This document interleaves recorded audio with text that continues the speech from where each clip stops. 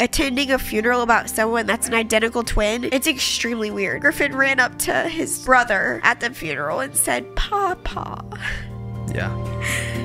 It was literally like a light bulb moment. I'm just sitting there, I'm like, I don't have an answer. I don't know why I'm sad. I haven't felt like this in a long time. And then it dawned on me. First period in nearly 5 years. When it comes to mommy makeovers, maybe plastic surgery is worth it so you're not sitting there at the pool thinking about your belly. But then maybe it's not okay to fix the exterior. You just gotta fix the interior. Welcome back to Unplanned. I'm Matt. And I'm Abby. And we're so happy you're here. Guys, we have not done a solo episode in a couple weeks. It's been weird. It's More been really than a weird. couple weeks. It's been like a month. Had some really unfortunate circumstances, obviously. Yeah, I kind of dipped out of the podcast for a couple weeks. Our family went through a loss. We lost my papa. Yeah. And I haven't cried about it in, like, honestly, a couple weeks. But Yeah. I think it's just saying it with, like, all the attention. Yeah. I do feel peace that it was, like, his time. So Yeah. basically, let's just tell a story of what happened. So other people that are going through grief, just know that you're not alone in that. It might look like, you know, we're only showing happy, cool things, but there are sometimes some, like, deeper things going on. But I kind of kept that time private. So what happened was we randomly got a call on a Sunday, actually right before you were about to interview Clayton for that episode. It was like an hour before. It was like literally right before he was about to show up at our house. And we got the horrible news that your grandpa had gone to the hospital. Yeah. And obviously things weren't looking good. I didn't know this at the time, but he'd gone septic at this point. And we didn't know that. And we had just found out that he had cancer 2 months before. So it happened really fast. I think that they were thinking it was cancer for a little bit longer than that, but it wasn't like official for, honestly, I think it was like November. And Christmas was great that we got to see him. We got to see them 2 times in December. Yeah. Because we were there for Blake's graduation, my brother's graduation. They made it there, and we celebrated Christmas with them. And honestly, I'm so thankful that we had that time together because... honestly, like... It was cool that he got to meet his great-grandkids. Yeah, like multiple times. He got to see them a lot. Wow, it's kind of just like now hitting me that we're talking about him in the past tense. Yeah. Anyway.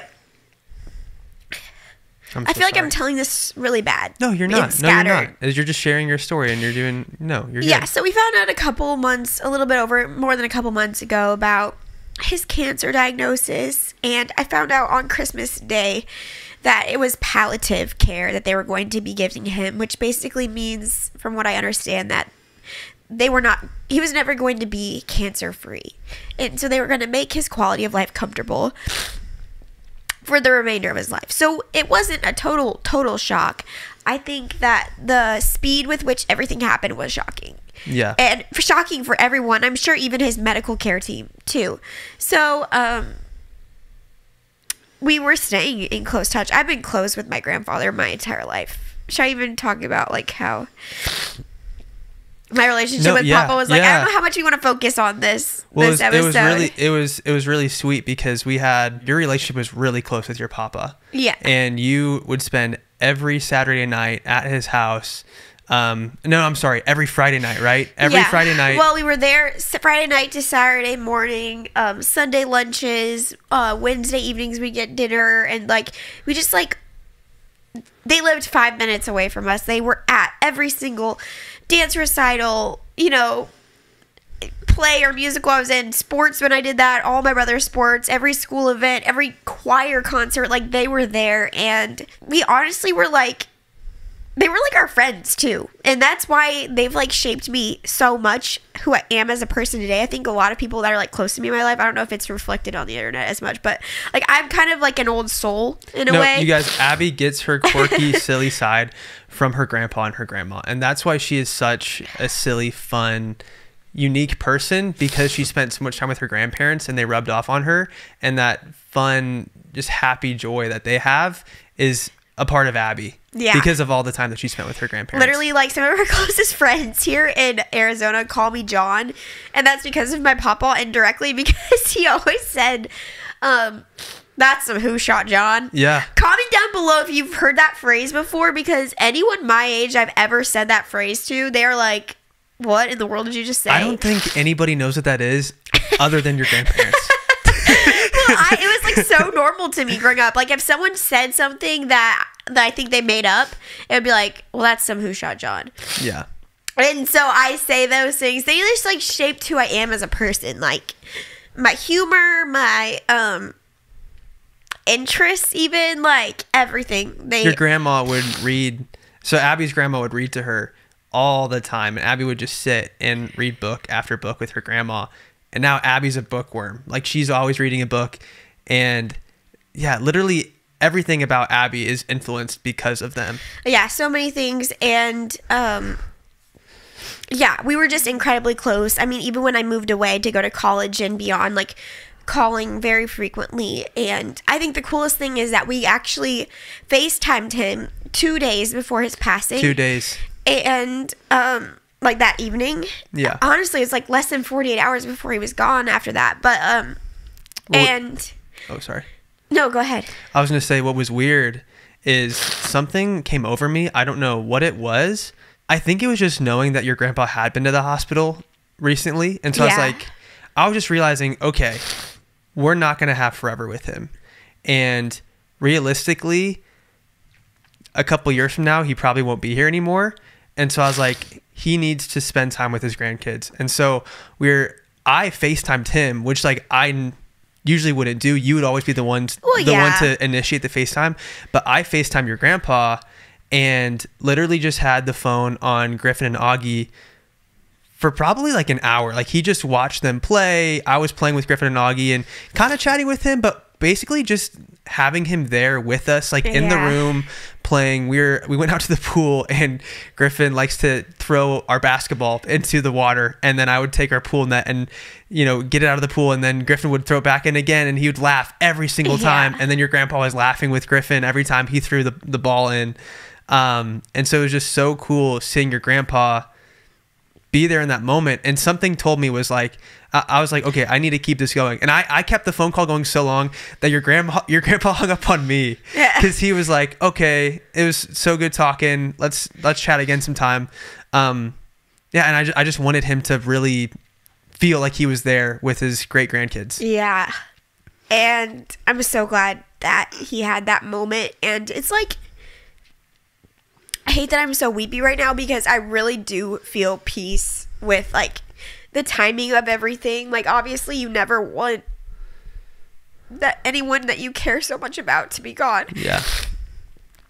But I also did not want him to suffer. And ever since I knew that the care was going to look like that, I feel peace that he's not suffering anymore. And that he really didn't, like, he really lived life up to the last moments. He was still traveling, and he was still, obviously life looked different. He had a little puppy, and now my grandma has this dog that I'm not sure she intended on like raising by herself, basically, but I kind of threw that detail in there. I'm so scattered right now, but as weepy as I am, I think there's something about the cameras that just like brings my emotion out for whatever reason. But of course I'm gonna miss him a lot, and I'm just gonna say I was always the favorite. I was. I heard him whisper that to you. I heard him say that to you. We had a really special relationship. One time you guys got lost on purpose, grabbing coffee. Right before we filmed the podcast episode. Actually, can you link that podcast? Yes, we'll link the podcast down below. We had Abby's grandparents on the podcast. And it was really special because we got to share their life story, and it's almost like a memory that, or like a vault, like a time capsule. That's the word I'm looking for 20 years from now, when Griffin is 21. I can be like, hey, Griffin, this is your great grandpa that you used to call Papa, and you probably don't remember him that much anymore, but this is who he was, and this is the life he lived, and he had polio when he was a kid, and he loved your mama so much, and I think it'll be really cool for our kids to actually know them, because I have so many people, like my mom, my dad's mom died like 10 years before I was born. I have no idea what she looks like. I have no idea what her voice sounded like. I don't know her story, but our kids will get to know their great grandpa, and that's really special. That honestly means so much to me. Like that we have that now, and like even our YouTube videos we made with him. Like yeah, there's a couple too. Just like so stupid. They all seem so silly, and they are so silly, and that's what's great, because that's who he was, and that's how our relationship was. And like, while they're entertainment for you guys, like they're also very, very meaningful to me, especially now. That story that you talked about, basically getting lost with getting coffee. Yeah. So right before we filmed that, my papa loved chai tea lattes with skim milk. That's what he would always get, literally every single day. And so before we filmed that podcast, I bribed him. I was like, Papa, we'll get chai tea lattes with skim milk before we film. And so we went on this big journey, and Matt's like calling me. He's like, this is all set up. Like, when are you guys getting back? It's been like an hour and a half. And we went, and we were just like having such a good conversation in the car. We kind of just got lost, and we were cracking up, and it was just a really sweet memory. And he would always bring it back up to me, because it was just like a really fun thing that we did, and a good memory.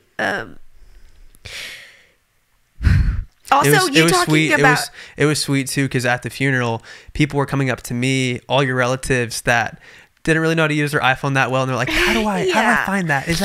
Is it called a podcast? How do I find that podcast with Terry where he talks about polio? Because they had no idea. Like, your grandpa, he was really open with us about his polio and like going through that as a kid, but that's not just something that you just chat about all the time, right? Yeah, and so all of your, like, a lot of your family members were just wanting to like listen to that episode, and there were quite a few at the funeral that had come up to us and were like, hey, I listened to that episode or watched the episode, and like thank you for doing that, because I like feel like I know Terry so much more now.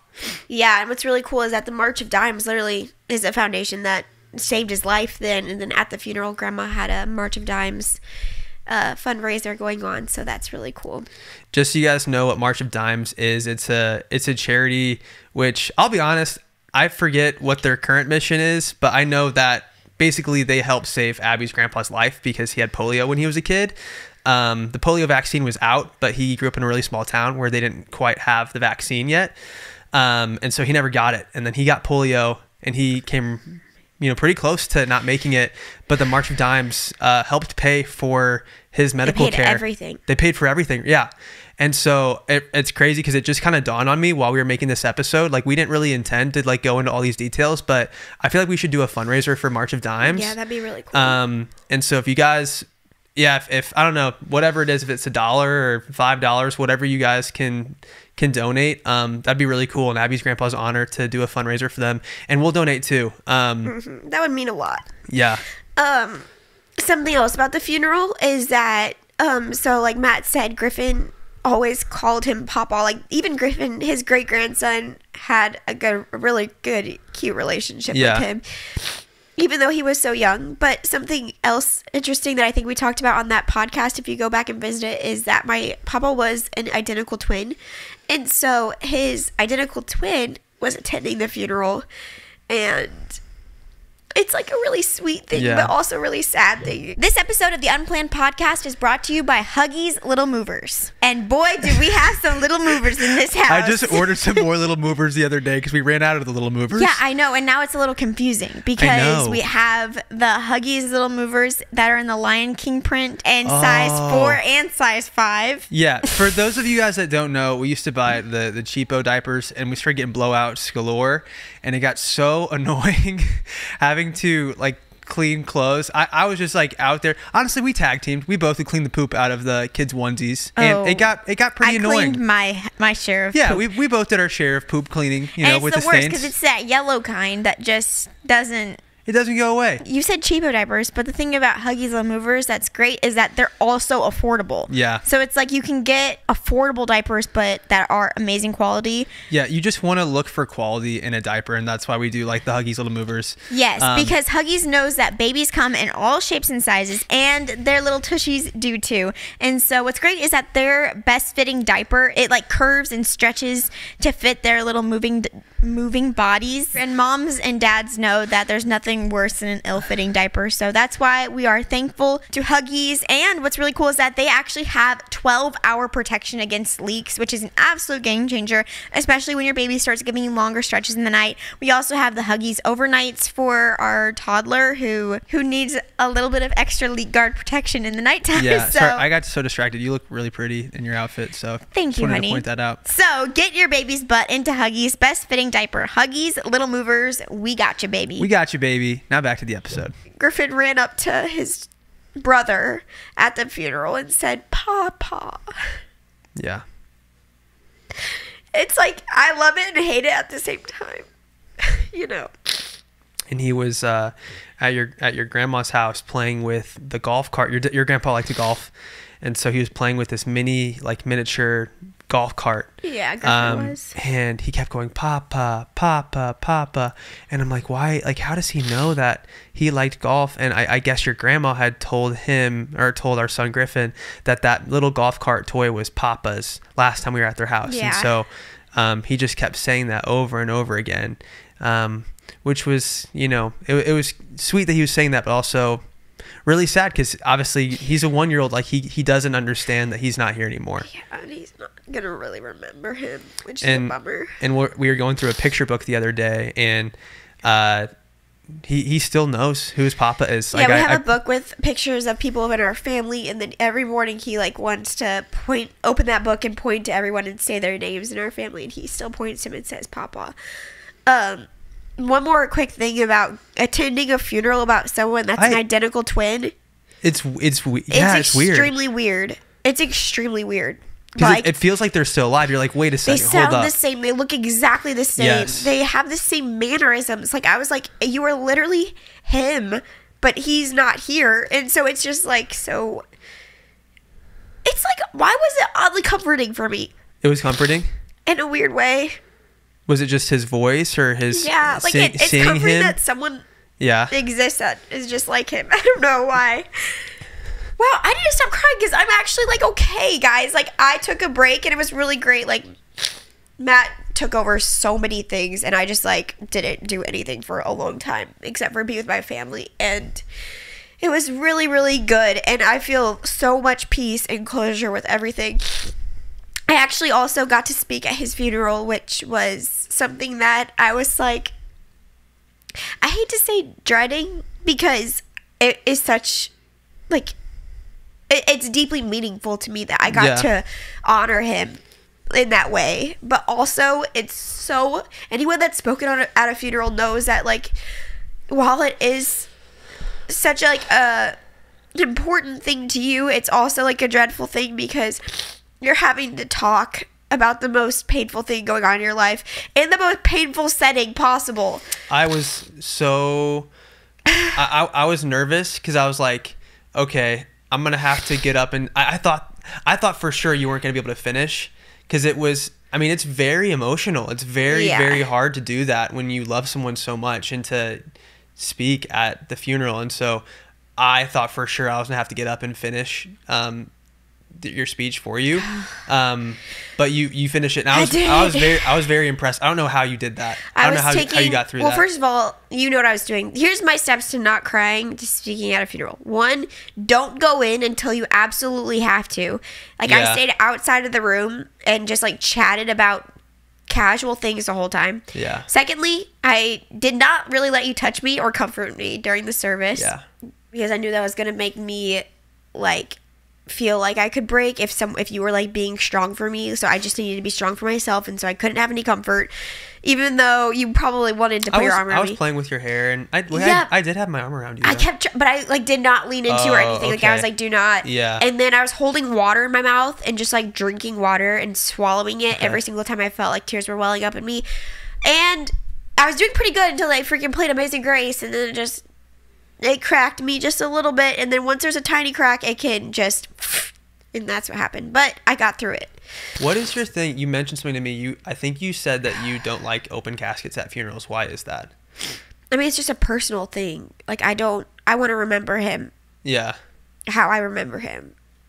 I totally get that. Because even though they do a good job, like, I didn't just stare at him sleeping his whole life.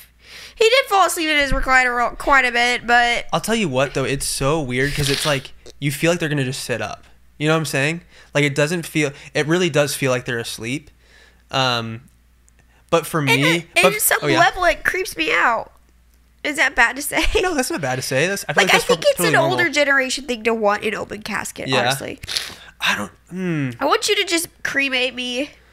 Oh, my gosh. I will say, though, I actually do... This is getting off topic. I do want to be cremated because I feel like it's cheaper, and I don't want people, like, dishing out money for my death. Like, what? Like, if I'm dead, it's like, why spend all this money on me? Like, go donate it to a charity. Please don't talk about you dying now, sorry. okay? I'm like, not the time. I would rather that money be donated to a charity. But anyway, I know it sounds weird, but I do like the open casket because it gives me closure. As weird as that is, I guess. I was surprised you cried as much as you did. Yeah, I don't know. It was really sad. It was really, really sad. I think what really got me was just seeing your grandma and her sister. Like, they were high school sweethearts, Matt. They were married for 56 years. It's heartbreaking. It's like the movie Up. Like, I bawled like a baby watching the movie Up when you see that, like, that couple going from being young lovers to literally the end. And it's just like the most heartbreaking thing to think about that happening. And I just, the amount of empathy I felt for your grandma and for her sister just like broke me. So yeah, it also makes me realize that, like, whatever thing we get hung up on is really not that important. You know? Because, like, I don't want to make this so sad, but, like, I'm sure my grandma would do anything at this point to be 25-year-old Vicky and Terry. Yeah. I wouldn't want to waste it on some stupid bickering, you know? Yeah. Not that we've been bickering or anything, but, like, that happens, you know? And it just really puts your marriage in perspective to see, you know, the end of a marriage in a way like that. And so... Oh, it's horrible. I mean, I don't think you can justify not loving someone because of the pain of losing someone. Because like, then what is life? Like, if you never love anybody or never put yourself out there and I don't know, have a relationship with someone, that's going to be a really, really depressing life. And so you have to love someone, you have to love people, you have to have friends and community. But at the same time, when you lose that one day, it's extremely hard. So it's just, I don't know, it definitely put things into perspective for sure. It did. And I honestly feel very happy with how the funeral and everything went. Yeah. And we're bringing Grandma out here. By the time this podcast is up, she'll have been here for a trip to just kind of keep her busy and see the kiddos. And we're going to, you know, treat her a little bit because she's going to have her first birthday alone. I do want to say, as awkward as it may be, when you see a widow or someone that lost their spouse, don't be afraid to tell them that you're so sorry. Don't be afraid to tell them that you're thinking about them and that you feel for them. Because I think it can be uncomfortable. Like, maybe it's just easier to not talk about it and it makes you feel less uncomfortable and less stressed that you're not going to say something, you know, that might hurt them for whatever reason. But just know that by letting them know that you have empathy for them, it's going to go a long way. And yeah, Grandma said that. I know it meant a lot because I regret not doing that for your other grandma when she lost her husband 3 years ago. And I just never said anything because it never seemed like there was a perfect time to say something. Yeah. And so I just didn't. I just never did. Even to this day, I've never said I'm so sorry for your loss. And I know that after 3 years, while that loss was devastating for her, I know that she has recovered, and I know that I don't want to speak to what your grandma, but I just know that, like, time does heal people. But I regret not saying something to her. I mean, and I'm glad that I said something. There'll always be a hole. Yeah. But we'll have time to talk about Grandpa to her because she's moving out here in a week. You're right. We're getting our whole family out here. And let me just say this. If you go through a loss, please surround yourself with family or friends or someone to work through it. Don't go through it alone. Just seeing you go through this with your family was so much better for you than when we were in Hawaii with not a lot of friends and no support, no family. Yeah. So like that loss. I mean, it was a totally different experience. Totally different. And having kids too. I was going to talk about that. It really lightened the mood. It lightened the mood of the visitation, of the funeral. It was still so sad. But like having little kids that are just like laughing and playing just kind of gives you hope. It's like, yes, this is horrible. And yes, death sucks so freaking bad. But the fact that we have these like new little kids that are also our kids and they're freaking adorable, it just makes everything so much easier, I guess. Right. Like, I got a phone call that he had actually passed, which was so crazy shocking because that whole day we were trying to get back. At the airport, like begging. Oh my gosh, I was begging. I was crying to the gate agents, being like, get us on this plane. They're like, there's literally no empty seats. What exactly happened? Because you left and then you came halfway through. We didn't have flights because there wasn't really any good ones, but there was a couple of good ones, but they were sold out. But yeah, and so I was like, I'm gonna just go and try. Yeah, you went to the airport without a flight booked. We were on standby for like 3 flights. Okay. And so you have to have some type of booking to get through security. And so we were on standby for like 3, and I was literally like, is it inappropriate to walk up to people and ask for their seat? Like Christmas Vacation style, where she's like, I have this money for your kid's college. Like, I'll pay. Like, was it like that? Were you offering to pay people for their tickets, or what did you do? Well, I didn't do that, but I should. I was wondering if I should have done that. Or not Christmas Vacation. I'm thinking of Home Alone. You know when the mom in Home Alone is desperate to get back to her son? That's what I felt like. Should I have done that? Should I have like literally asked people? I mean, you could have. It's kind of a big deal to change. In retrospect, as sad as it sounds, it wouldn't have done anything. Your dad and your brother didn't make it back in time, and they left way before you did. Yeah, so basically I was like trying, and then there was like no more flights until later that evening, so we're like, we might as well just go home. And like I had the baby, so I was like, give him a good nap and like make sure I'm packed okay, because I just had thrown stuff in a bag. It was just so chaotic. But as I'm getting that call that he had passed in between trips to the airport, like I'm getting the worst news of my life, and Griffin just wants to play trucks with me, and he's just like, mama, and like I can see where that someone that hasn't gone through that could see that as like how annoying. Like, you're going through something so hard, you have to just like wipe boogers from a kid's nose and play trucks. But it was so comforting to me that like I could tend to his needs, I could fix those, because my needs were like so big. I don't know. They're a wonderful distraction. I love spending time with them. For everyone too. At the visitation, every one of your relatives was coming up and wanting to see the kids and play with them. And I think for your grandma too, just to hold our baby. And just like, holding a baby is therapeutic. It just fills you with hope forever. Kids are just such a joy. Like, truly such a joy. And like, specifically our kids. Specifically our kids. So having them there really was amazing. And it made grieving a totally different experience for me than from before I was a mom. Thank you to Curology for sponsoring this episode of our podcast. My skin used to be pretty bad. I had so many breakouts going. I had pimples galore on my face. And luckily for me, one of my friends in college told me about Curology because I was lost and I wanted to find an affordable way to treat my acne. I filled out the quiz online. I ended up getting a formula specific for me and my skin's needs. They use 3 very specific ingredients that are able to treat and fight acne and help you honestly feel more confident. At least that's what it did for me. I started feeling so much more confident when my acne cleared up. And I'm super thankful for Curology because they were a huge part of that for me in my early 20s. Curology actually gives you personalized prescriptions that are formulated specifically for you and your skin. So for us, we were struggling with acne, but even they have personalized formulas for anti-aging or anti-wrinkle, like whatever you're facing with your skin.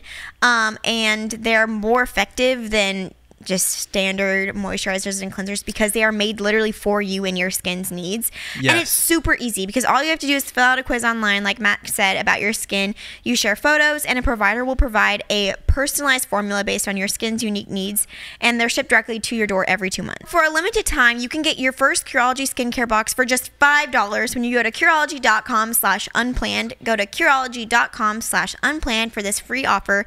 That's Curology,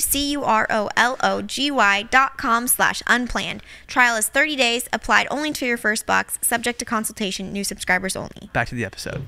I love what we do because I got to just completely jump off the train.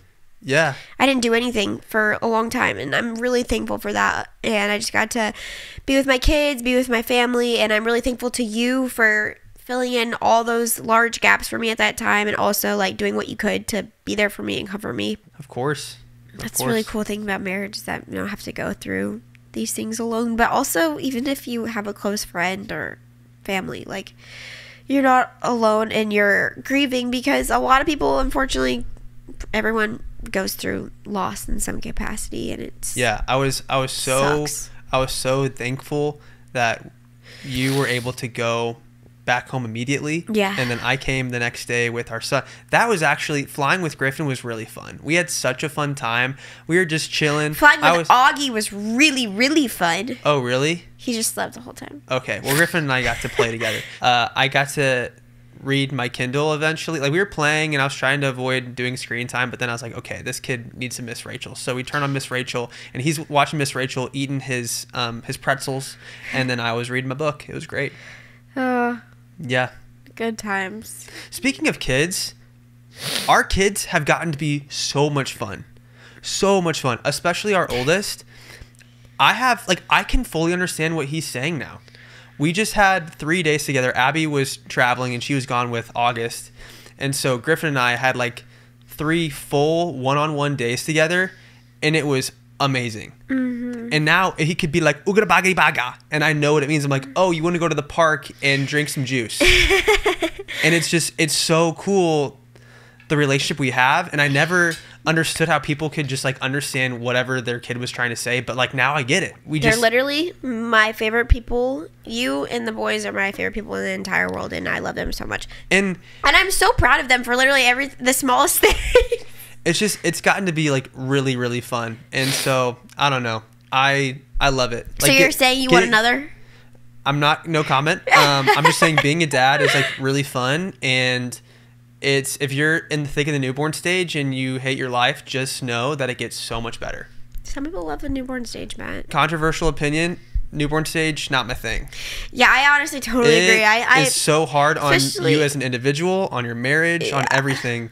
I feel like it's okay. Like when you're in the midst of a workout and you're really exhausted and you're like, this sucks. Like this workout sucks, but you know that you're gonna feel so good afterwards because you get the hit of dopamine, and it's like worth the pain to make it to the end.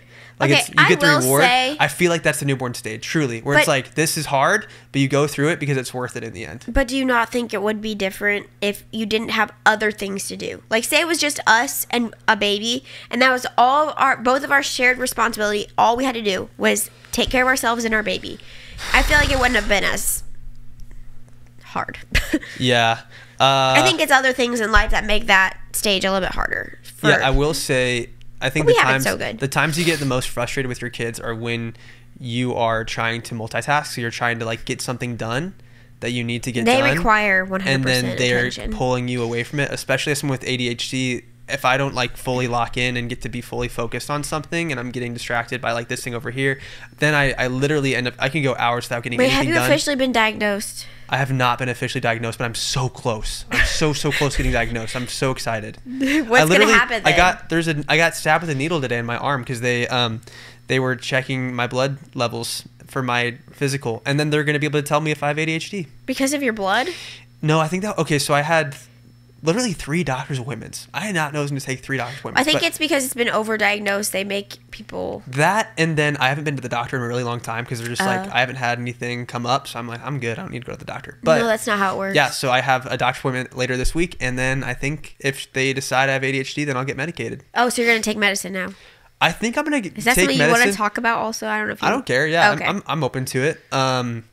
yeah, I get so easily distracted, and I feel like I need to be more open with people that I do have ADHD, because I think sometimes like people will be talking about one subject and I'll completely change the subject, and I don't mean to be rude or unkind or like inconsiderate of them. It's just my brain does weird crap where you mention one word and that word makes me think of something else, which then makes me think of something else, and then pretty soon we're talking about like, you know, eating tacos, and then I'm like, hey, what do you guys think about the Revolutionary War? And it's like, wait, can I tell you something? Yeah, what's up? Even during this episode, I could tell you were thinking about something else than what I was saying, and that's why I stopped that one time. Wait, really? Yeah. I'm so sorry. I did not mean it like that at all. I know you don't. That's why I don't say anything, because I know you don't mean it. I don't mean it at all. Maybe there's resources And for my mom, when I was a kid, spouses of someone with ADHD. My mom would hold my hand and she'd be like, hey, Matthew, I need you to go do these 3 things. And I think she deep down knew that I had ADHD, but she just didn't want to medicate me, which is cool. I respect that. I actually don't. I want to try to avoid taking medication. I'm also assuming that I have it. I'm like 99.9%. I think you're a textbook case. I'm pretty sure. I think there's a lot wrong with me. I actually think there's other stuff too that I need to get diagnosed. Truly, I do, which I can maybe I'll open up about one day. But what do you think you have? I don't know. I'll talk to you about it off podcast. But okay, sorry. That's been but it's been so good though. Like as an adult to understand myself more has been so freeing, because I'm like, that's why I do that weird thing, because I'm this way. Like I am ADHD or I'm this, and like just understanding myself more has helped me. Because it's your brain, right? Yeah, it helps me like navigate life better, and that way I don't do things that I hate. Like, look, when you're navigating life, there's no way around doing hard things. Period. Some stuff that you do is going to be hard, and then there's a benefit to it in the end. But the stuff that's hard that has no benefit to it, why the frick would you do it? Like what? Like, for instance, this is really weird, but like when it was just me and Griffin, I don't know what it was. I thought, hey, we could go, you know, get like dinner together, like you did that one time when I was gone on a trip, and you and Griffin and I went to Noodles and Co. like 3 times. But for whatever reason, I just knew that if I took him out to dinner, I don't know what it was, but I just felt like I was going to get so much social anxiety. And I don't know why. Really? Yeah, because there was a time that I took him to Cava. It was just like a dad and son date kind of. And I don't know why, but I just like... Really? That's why you DoorDash? I get really in my head, and I get anxiety a lot in social settings. I don't know why. But I was like, you know what? I'm just going to be intentional with him and go to the park and play and go on a walk and, you know, do all these other things. And then I DoorDash Cava rather than going there and eating it, because I knew, I was like, this is going to be less fun for me. I'm going to get social anxiety, which I like to push myself to do uncomfortable things because I know it makes me stronger. So sometimes, like, even if something's going to make me really uncomfortable, I'm like, I need to toughen myself up, so I'm going to make myself do it. Just because it is uncomfortable. Yeah, but I've learned like when it's the right time to do that and when it's the wrong time. And that's one of those times where I'm like, I don't need to make myself uncomfortable right now. I can just fully enjoy this time with my son. And that's what it's about. It was about spending time with my kid, and I didn't need to overcome some sort of mental obstacle. I could just, you know, create the space I needed for myself to be fully intentional with Griffin. And that's what I did. That's sweet. Yeah. I don't know how You're a really good dad. Thank you so much. I think you're a really good mom. They love you. You know, it's funny, Abby, I mentioned this right before we started recording, but I truly think part of this, I think it's 2 things. One, I think we've gotten out of the newborn stage with both of our kids. And so in those times, I feel like life almost felt like survival. Mm-hmm. And so I couldn't really focus on myself or understand what my needs were. It was all about taking care of you and Griffin and Augie. And now that I'm out of that, I'm like, okay, who is Matt Howard? Like, who am I? You did go through an identity crisis. Right? And so I've just been discovering that. And I think part of that too is my prefrontal cortex is fully developed now. Okay, explain that. Can we talk about that?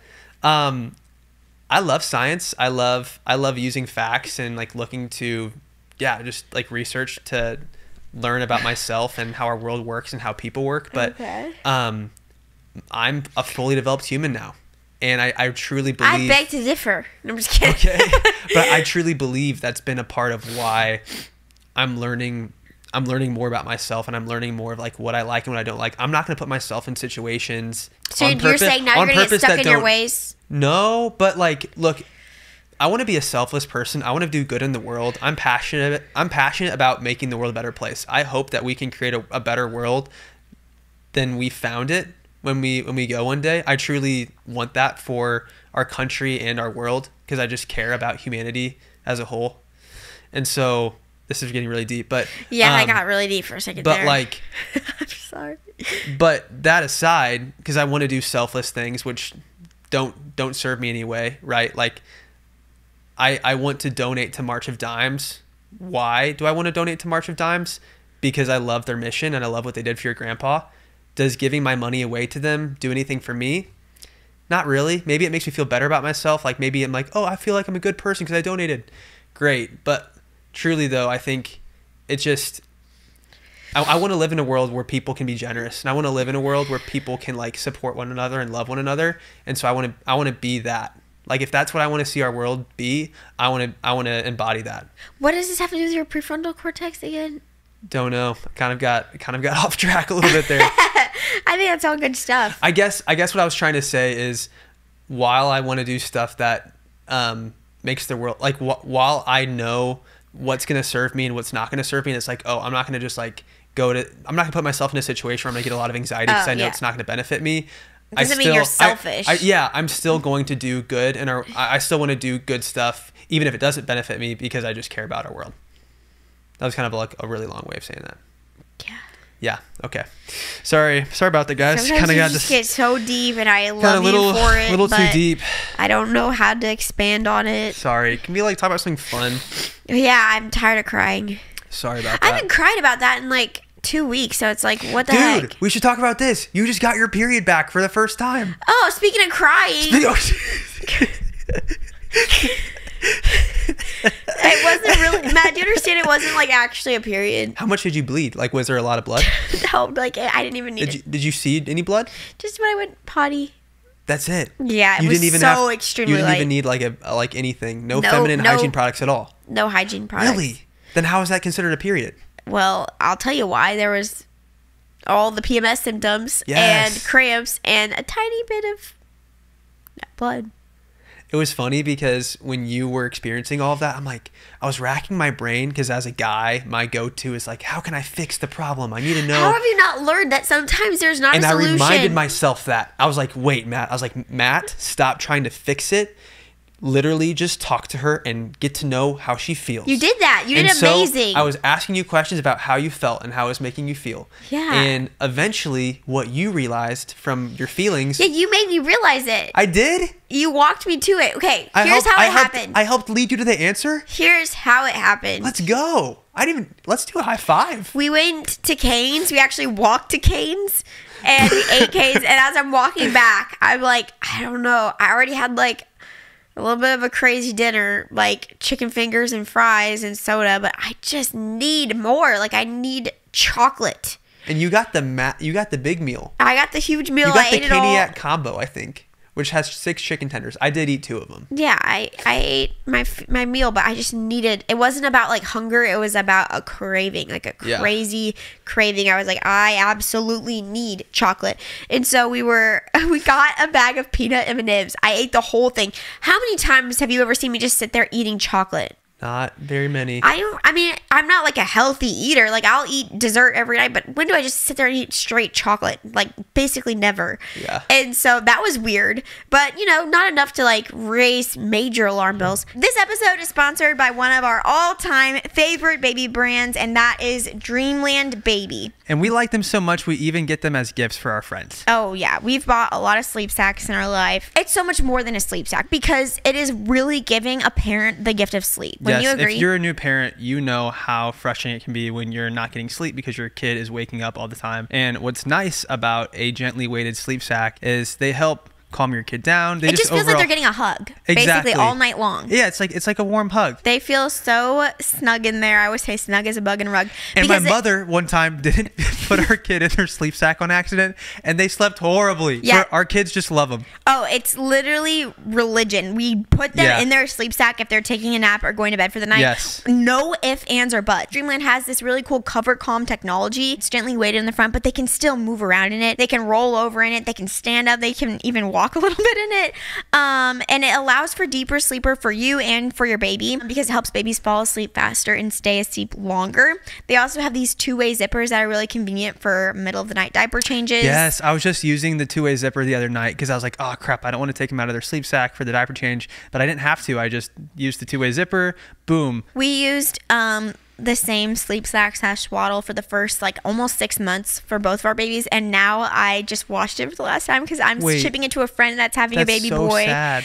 They will last you through multiple children. It's an amazing investment. I cannot say enough good things about them. I love Dreamland Baby, and right now if you go to dreamlandbabyco.com and enter our code unplanned at checkout, you'll receive 20% off site-wide plus free shipping. This offer is for new and existing customers. Back to the episode. Next day, we're sitting there talking with somebody, and a crazy cramp just freaking stabs me in the ovary or whatever it is. And I'm like trying to keep the conversation going and not let on that I'm about to double over in pain. And so I'm just like, oh, man, what's going on? And then I finally told you, I was like, man, I keep having these crazy cramps. I don't know what's going on. Several hours later, we put the kids to bed, and I'm like, Matt, I don't know what it is, but I am just so sad. There's literally no reason for me to be sad right now. Like, I am just so overwhelmingly sad. And you're like, that's when you were like, well, do you want to just talk about how you feel? Yeah. I'm just sitting there. I'm like, I don't have an answer. I don't know why I'm sad. I don't know. I haven't felt like this in a long time. And then it dawned on me. It was literally like a light bulb moment. First period in nearly 5 years. Can you believe that? 5 years. I know, I didn't miss one. it. You had one because you got your IUD out right before we And I started had trying for one kids. cycle. You And then we had Griffin. That is truly crazy. I know. I don't miss it. And I don't even really count this one except because it's not like a normal one would be. Mm-hmm. But I had all the PMS, and that was enough for me to be like, I don't want any part of this anymore. And it's funny, your smartwatch knew that you were on your period too. Yeah, it kept saying, remember to track your symptoms. And I had never put in my anything on my phone or on my watch that I was getting my cycle. I kind of love that I have data now on my wrist to tell me about like what my body's doing. Because last night I couldn't sleep, and I was like, I wonder how much sleep I got. And sure enough, I got 5 hours. My sleep score was 43%. So it's kind of cool that your watch is like, yeah, you're PMSing. Yeah. It was so crazy. It knows. It was like a light bulb moment. Were you bummed when you got it then? I didn't really care. Okay. I mean, it's a thing. It wasn't a big deal. It's just a kind of a cool thing I think I was actually relieved. I was happy I got it because I was like, why am I feeling this way? And I couldn't, and then it's just like, I feel like so many women understand that feeling of being like, why was I doing these things for the past 3 days? And then you're like, oh, there is actually a reason. I'm not crazy. And it's like, we're always shocked by it. Yeah. But then we have an answer. It's amazing. Can we talk about New York City? That was freaking awesome. The Big Apple? That was freaking awesome, dude. That trip, it was magical, okay? It was magical. And I was so in love with you. You looked beautiful in your dress. I think what it was. I miss you wearing dresses. I just realized that. I just had an epiphany. Because as a pregnant woman, you haven't been wearing dresses because you were pregnant and breastfeeding, and it's hard to wear a dress and like whip your boob out to breastfeed your kid. Okay, how about when I stop breastfeeding, I buy dresses again? I love it when you wear dresses. Because guess what, Matt? I've been pregnant for 2 years, and I don't have any clothes from before then. You know what's funny? I feel like we both love it when like our partner is more in tune with their sexuality, their masculinity or femininity. Yeah, I like it when you're more masculine, and you like when I'm more feminine. And like, oh, I just love when you embrace your femininity. It's so being feminine. Sexy. I love being feminine. It's not because you want me to be. It's because I actually love being a woman. And that's how I feel about being a man. Like I've been hitting the gym so much more recently, and I feel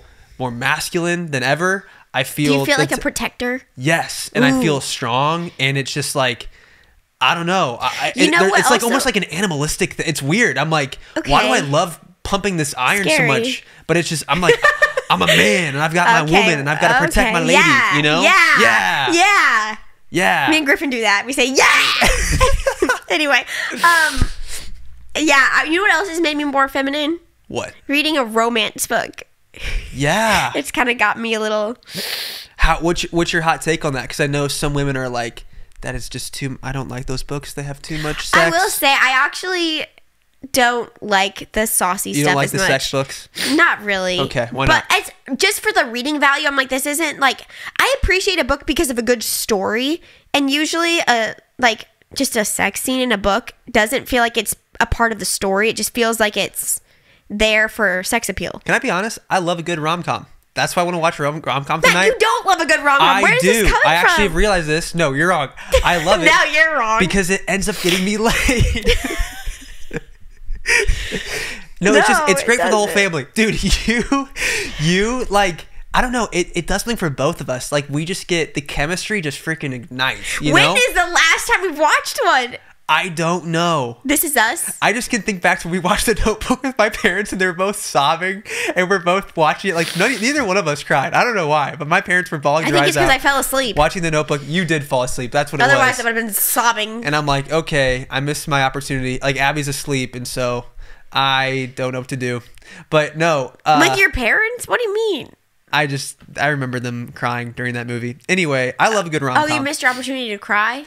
No, just other stuff. Because we didn't have the chemistry because you fell asleep. So the chemistry wasn't there because Matt, you were literally... when is the last time you've watched a rom-com? Where is this coming from? Are you talking about when we watched This Is Us? Maybe? We never watch shows or movies. We're not one of those couples. What's the movie? We've been watched a reading movie our that ended Kindles up- like We ended crazy. up like doing it after watching a movie. I feel like there was some steamy scene, and then we were like, wait, we can make our own steamy scene. Okay, getting back on track. We don't watch shows. We read Kindles, and I've been reading It's romance. been so good. We've both been reading books together in bed. Yeah, I've been lapping you with books, though. I Yeah. will say. Yep. How's your book going? My book is great. I read Hunger Games, and now I'm reading Catching Fire. And I did actually went and saw the Hunger Games movie, The Fire of Song and Ice, or whatever it's called. Songbird something. The Songbird something. It's the Origins movie. Birds That's- and songbirds? No. We completely botched all of that. I know that for a fact. But the movie just got me back into wanting to read the books. And we already talked about this. We almost walked out of the movie, and It's disturbing to me, because kids killing It is kids. really disturbing with kids killing kids. Kids But having what to I've- kill kids. What I've realized, Abby, is kids are so like seeing our 1-year-old. He is so smart. He's so intelligent. He's a genius. As a 12-year-old, I was reading these books. I'm reading books now as a But do you 25-year-old think man. that's okay? That I read when I was 12. I think it is. I think when I was 12, I was fully comprehending what was going on. It's not as dark. I think the movie that we saw was a lot darker than the books themselves. Truly. See, I don't know though, because I some of the most scared I got as a kid, I would get really scared from movies, From but some books. books really scared Really? me. Yeah. That actually, I'm glad you brought that up because I would like to read the book It. I think that'd be really We could read it together. I've been kind of wanting to entertaining. read that one. I think you'd get too scared. I don't know if you should. I'm tough. I read Stephen King already. That's right. You read that. Summers. Billy Summers. Yeah, I'm going to read The Green Mile too. I think he wrote that one. Yeah. You really do like Here's books. my books I've read. Actually, this will become a reading podcast. Can I talk about this on this podcast? Yeah. Go Okay, for it. I started reading the ACOTAR series because everyone's been talking about it, and I'm very late to it. It's A Court of Thorns and Roses. It's a fantasy book, and you know what? Up until 92% of the book, because I have a Kindle, so I know what the exact percentage I'm on, I was like, I don't know about this. It's very outside my normal wheelhouse of genres that I enjoy reading. It's very fantasy. It's kind of strange. Then from 92% to 100%, it changed. I was like, I love this series, and I'm probably going to read every single one. The story, the plot is so thick. You have to read. I told you, Matt's going to read it too now. Yep. Did your ADHD just do something? Yeah, a little bit. Yeah, I got I could sidetracked. I kind of zoned out It's there okay. for a second. It's Sorry. okay, and we've already talked about it, Yep. so you didn't need to tune into that. Give me nuts. I Give me love my nuts. ADHD husband. I'm cracking up, dude. It looks like Next. I don't. Yeah, you're Yeah, my self-tanner's pretty Your bad. self-tanner did not go well on It your did hand. not go. It did not go well. It's because I'm kind of careless with application. Next book I read. Do you care anymore about my books? You just tell me. Go for it. I've been reading Magnolia Parks, which is a viral TikTok romance series. Hold up. Talk to me about that. There was a romance book that you read that you said was so explicit. You could literally open up to any page, and it was like It wasn't romance. then- It was actually a thriller. It was like then he licked me. Like it No, got it's it so got crazy. really crazy. That's Colleen Hoover. Everyone knows. Colleen- Everyone listening to this knows about Colleen Hoover. So hold up though, because you've told me that you'll like run into some like sweet, like very Yeah, I will say, mild mannered gal. Yes, why and is it always the "I shy, love-" sweet ones that like are into the sexiest books? You know what it is? I think they probably don't open up enough, so then they are able to express that side of themselves by reading reading a Yeah, book. I like that 'Cause for them. I am someone who's not very emotional, and so for me, I can experience emotions through Oh, music. you need very high emotional Yes, music. so that's why I love. You're like, Matt, why are you listening to so You many know what? sad That's probably songs? true. I feel like it's the single girlies that like love her the most. Yep. Because it's like that is fulfilling something. Yes. It's whatever. It's like the opposite to track sort of thing, you know? Yeah. Because you're emotional. I'm not That's as why I need much on something the more outside. even kill. Yeah, and so I don't know. That's why I listen to a lot. I listen to very highly emotional music because it kind of helps me experience those Okay, emotions. then tell me why I need to read about murder. Are you trying to kill me? Maybe. Why are you trying to do that? Why what's No. what's your agenda here? No, it's never the wife killing the husband. I think maybe I'm trying to protect myself. I will say I am with you on that. Because I read The House Across the Lake. Yeah. That one's so good. It's stimulating to read a crazy story like that where people are getting murdered. Everyone should read The interesting. House Across the Lake. I will say the reason why it's not like a 5 out of 5 for me is because it was paranormal. I am like that, That Abby. kind of weirded me out. I like to have very deep intellectual conversations with people because it's stimulating for my brain. I'm not very good at small talk. I feel like I could be Yeah. better. I like to jump into like legit. I don't talk about this on the podcast 'cause I'm trying to keep it tame, but like I'll jump into like religion and politics with people like pretty quickly because I love Every to have time. those. I love to have those conversations. Yeah. And I love different perspectives. I love yeah, it. but you know what? It is a little off-putting if It you ca- it just can meet be, yeah. somebody and But sometimes I'm around you. I'm actually always around you. Yeah. And you always do that. And I'm like, oh, here we go. But I love different perspectives and I love to challenge everything that I believe. I love to always like think, what if I'm wrong? What if my perspective on a certain issue is completely off? And I like to think about that. So for me, that's why I skip the small talk and go right into the deep combos. See, me, I like to small talk. I like deep I conversations feel like you've also. helped me get better at small talk. I feel like Really? I wasn't very good at it, and I feel like I have, even Well, though Matt, I'm I still think not the best. I think the thing is you can definitely get deep with people, but you need to ease into it a little better.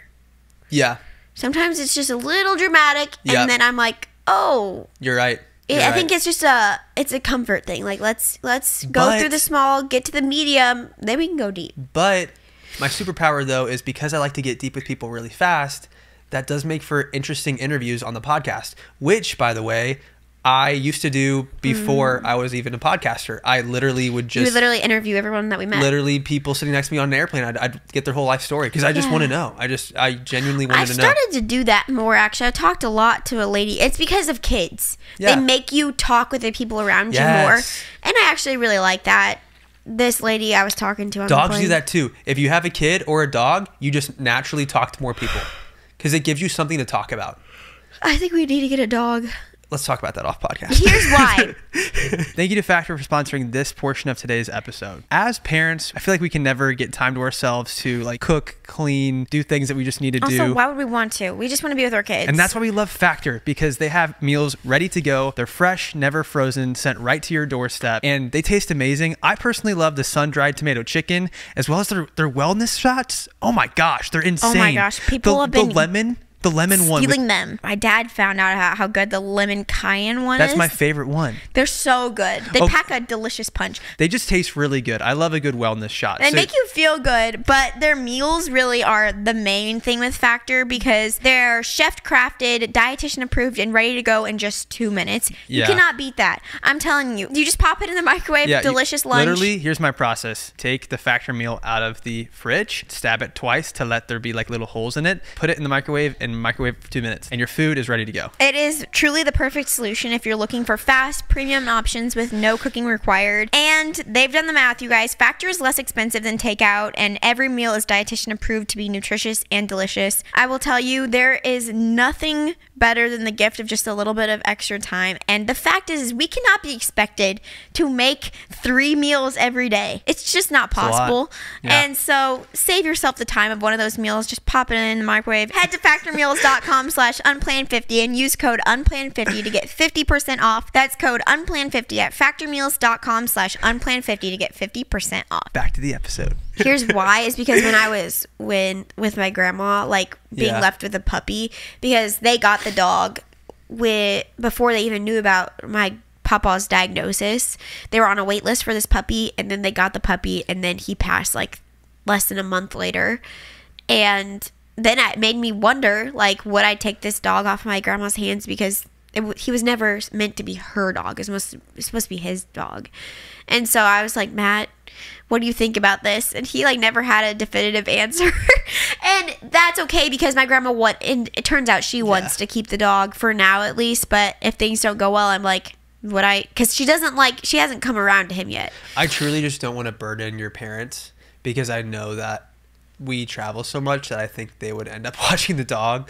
Yeah, a lot. that's so true. And so, yeah. Like, you can take your kids on a plane, but you can't take a dog. It's a lot harder to travel with dogs, surprisingly. Yeah, and also, maybe this is just me because I'm a kid mom.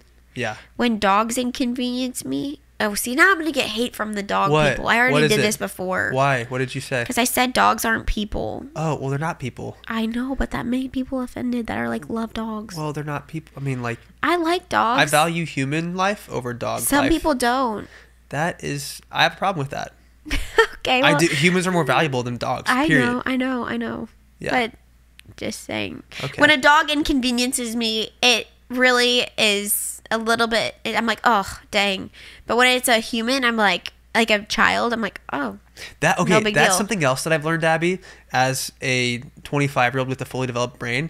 I don't have to please everybody, and it's been so. Oh yeah. I got there before you. You did. You kind of taught me. You kind of led me toward the path, or toward the destination, because I always wanted to be everyone's friend. I wanted everyone to like me. I never wanted to make anybody upset. There's nothing wrong with that. And I still am that way to an extent, but I've also recognized, like, I want to cut to the chase. Like, if I'm meeting somebody new, I want to quickly understand if I think we're going to vibe. Because if we're not going to vibe, I'm not going to waste their time or my time trying to, like, make a fake friendship happen. I want to quickly figure out if we're going to be a good fit as friends.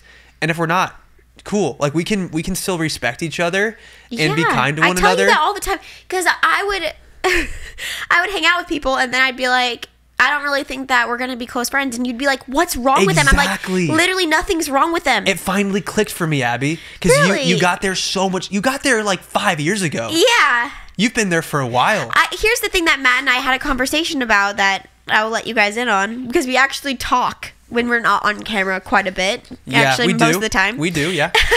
But this was like a conversation we've had a lot, but like starting a long time ago. Yeah. Where I was like, Matt, I think the difference between you and me is that I go about my day deciding if I like the people I encounter. Ooh, yep. And you go about your day wondering if the people you encounter like you. I'm a people pleaser through and through. But the problem with that is that that's out of your hands, is if the other people like you. Yep. What's in your hands is if you like them or not. And here's the thing. I say like, but I don't know if I necessarily mean that word. If it's like, oh, I think that we're a good match to be friends. There are certain people that are just not going to be a good match, and there's nothing wrong with that person. There's nothing wrong with you. Yeah. That's what I'm trying to get you to understand. And I think part of it, Abby, is like, for whatever reason, there's certain social cues that I don't pick up on, and you've helped me like identify those social cues. And there's just like I think that's why I would get so much anxiety in high school, and I would literally, I couldn't fall asleep at night because there's so much pressure in my chest I hate of like that you had that. of fear, and like not feeling like I fit in, and not feeling like I found my people. And I think part of that is just because like there's certain social things, like I did not understand sarcasm at all before knowing your family. Yeah. I didn't at all. And I remember in high school there were times that people would be sarcastic, and I think I took it very personally, and I got mad. And then I think it made people weirded out by me. Like, why is he like, we're just joking around. And then it made me an easy target. It made me easy to pick on. And I think like I've just like learned so much, and I've observed like how people interact socially, and I understand it more. Yeah. I understand sarcasm now. I used to not. I thought I did, but I didn't at all. And I think sarcasm's great. I love sarcasm. I think it's so funny. I love to be sarcastic with comments on, dude, I'm so proud of this comment I made. You know Zane? Gosh. You know Zane who we had on our podcast? Yes. Zane Hijazi. He just like posted pictures of himself, like his body transformation. He like went through this, big transformation, and he looks jacked. He looks so good. And I made it like a sarcastic comment. I just said, I'm keeping my wife off Instagram for the next couple of days. And it was the most like comment on his picture. Really? Yeah. Nice. Which was like, I was like, I think that was It was sarcastic. I mean, I was joking. You know, it wasn't Well, actually Matt, real. I know. Yeah. I understand And it was funny. that was sarcasm. I did it. I was proud of that comment. That was great. Thank you. Okay, we're gonna Yep. high five now. Yeah, high five. Well, I'm proud of you, and that is Thank you. quite the character arc you've had there. I don't know. I've also realized there's people that I thought were cool that like I wanted to be friends with, but they really didn't give me the time of day. And I've realized now I've come to this realization of I don't want to be their friend. Like if they don't give me the time of day, I'm not going to give them the time of day. Like if you know, I just if someone's not being a good friend to you and is like, especially someone that just is full of themselves or is like kind of a narcissist, like why would you want to surround yourself with that? Why would you want to be more like that? Because whoever you surround yourself with is who you end up becoming. And so I want to surround myself with very good, genuine people who have values that I align with. I feel like I've gotten so lucky. I've had like all my friends are so good. And I think you got there quicker than I did. My people pleasing kept me from getting there. Well, Matt, I'm really happy that you're turning a leaf. I think that is cool. It's Do you cool wanna know something, when you Matt? find people that you truly vibe This has with. just always been my personality, though, because What? I would always tell my best friend growing up. We've always talked about this because we're still friends to this day since the 4th grade. I actually just went and visited her this past weekend. But I would always tell her in like 4th, 5th, and 6th grade, like when I was really young, I'd be like, "We're so weird." And like I meant it in a like as a compliment. Like I loved that we were weird, like did funny things. And she would kind of get offended a little bit, and she'd always clarify, and she'd always correct me and be like, "But weird in a cool way, right?" And so she'd always say weird in a cool way, and so then I'd be like, "We're weird in a cool way," just to her to make her happy. Yeah. But it's just funny showing that like difference in personality there. I like thought it was so cool to be weird. I don't know why. Like I was just like I like standing out and being different. I was listening to this video today. It's one of those like I don't know, it's someone basically getting into philosophy. Was on Instagram. It's on YouTube. Oh. It was it was stimulating for me, and I loved listening to it. But anyway, basically talking about how people have all these like preconceived ideas of what they think they want and how they think people view the world, and it was essentially talking about how what people really value deep down is personal fulfillment in their life.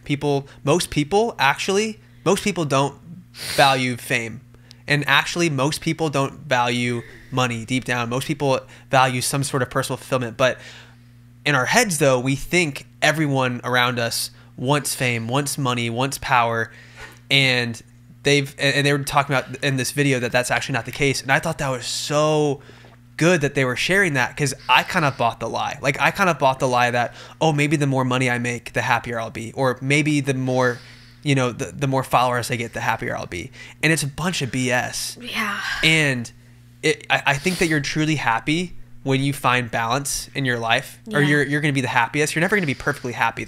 We're not perfect people. This is not a perfect world.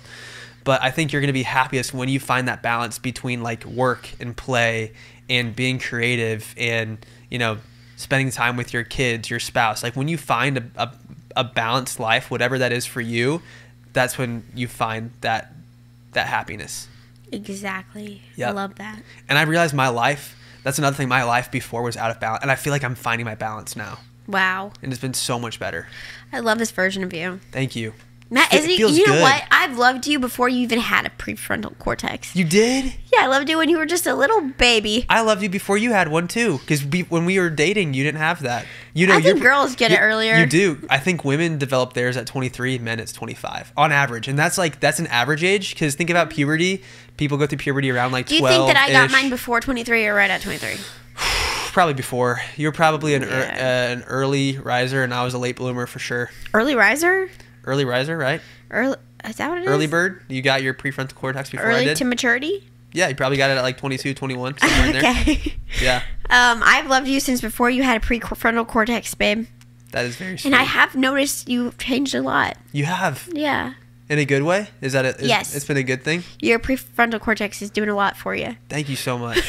And there's something specific that you're like, I like this new version of Matt? Just feel like you have your feet on the ground. Was there a certain event that made you realize that? No, I've honestly always thought like you really are just like a very good and grounded individual, even though sometimes I'm like, when you're talking, I'm like, this is not coming across the way that It's not going to be perceived the way that he means it. Sometimes I say things and I'm like, I feel like I totally did not communicate what I was trying to say right there. But you're also a very good communicator. Sometimes I'm not. Sometimes I say stupid stuff that I'm like, that did not come out the right No, way. I think everyone does that. Yeah. I do that too, all the time. You're way better with your words than No, I am. I'm not. Oh my gosh, you're so much better. Can we talk about how my face looks different? Your face does look different. It's crazy how pregnancy does that. Yeah. Some people, when they're pregnant, they get to keep their face. I feel like everyone's face gets really puffy when they're pregnant. Mine got so puffy. It's crazy, actually. Like, when I look back at pictures, I'm like, oh, wow. You can I tell didn't realize. that I'm pregnant even if my belly's not in the picture. Yeah, you can just tell. I feel like I'm still going down. I feel like your face has Normal now. gone back to what it looked like before pregnancy. Okay. Do you feel like you're back? Do you feel like you're full self again? Well, this is where I was going to talk about the Mommy Makeover. But... Oh, okay. Talk about your Mommy Makeover. What did you want to say about Mommy Makeovers? The thing is that I'm never going to feel like myself. You know what it is? Do you know what my take on it is? What? I think people just want to... People don't like people having something that they can't have. And I think Mommy Makeovers, because it's not cheap, people that can't afford them are probably jealous. And I think that's why people have harsh opinions on them. Truly, I think that's what it is. I don't have a harsh opinion. My opinion is I'm really glad that they're available for people that want them and are able to get them. But then there's me that is having an internal battle because...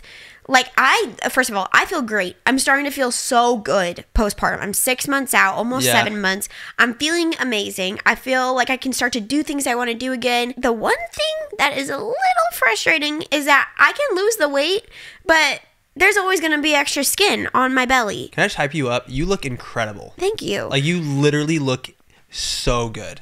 I cannot believe that you have birthed 2 children and you look the way that you look. Well, I mean, insane. I appreciate that, but... You can tell the people. It's very clear looking at me, like my bare stomach. I've had a baby. I've had 2 babies. I mean, not really, honey. You look so good. Matt. And look, obviously, you know, there's genetics that go into this. I do think you have good genetics, but you work very hard. And you work out 5 days a week. And I've attended your workout before. It is not easy. I left with very sore legs. I could not walk for the next couple of days. Yeah, well, that's the thing. There's where I'm coming from right there, right? Like, I can work so hard, but there are things that is out of my power. Yeah. The extra skin on my belly is out of my power. And some people don't get that. I got that. I have wrinkly belly skin, and it just kind of gathers at my belly button. Yeah. I have an angel and a devil on my shoulder. Yeah. And the devil's like, that's not fair. Like, you worked so hard. You should be able to have, like, a belly like you had before. But then the angel's like... Oh, you're talking about the women. I remember you showed me these videos of people, like, years ago. You'd be like, Matt, look at this woman. And she'd have, like, legit abs. And then she'd pull her belly. Yeah. And you could pull out, like, 6 inches. Because it's, like, from having a baby. And then my angel's like... Oh my gosh, like, this is just what motherhood looks like for you. Like, that is where you got to hold and grow your babies. And watch me cry right now because, and like, you're forever changed because of that. Like, that experience changed, it like left a stamp on you and you should be proud of that. So, like, I have this angel and this devil on my shoulder. I just think every mom. When it comes to Mommy Makeovers. I think every mom needs to make a decision for themselves. It needs to, whether they do that or they don't, it needs to be fully their decision and fully and it doesn't, and I don't think we need to demonize anybody. No, I'm not doing that. I think everyone should do what they want to do with that. If you have the means and you have the want to change your body after having a baby, do that. I think that's awesome that they can do that. I think the danger that you run into with these like plastic surgeries and stuff is like if you are constantly getting a slippery slope. If you're constantly getting work done, then I feel like it shows that there's some sort of insecurity inside that you like need to go to therapy for. Or that's why I didn't want to get my teeth done. Or you need to work through. Because I was like, am I now going to want to change so many things about myself? But you know what? Every single day I look in the mirror and I love my teeth. I'm obsessed with them. I love them way more than my natural teeth. And I'm just like, I want to smile more and I want to just like... It's like I don't even have to wear makeup because I have teeth that I love. I'm really happy that you love your teeth because you asked me so many times, Matt, what should I do? Matt, what should I do? And I got veneers for those of you that don't know. And I wouldn't give you an answer because I was like, you never answered me because I was like, this is not my decision to make. You do whatever you think's best. Yeah, but my thing is eventually, what you ended up saying was what was holding you back.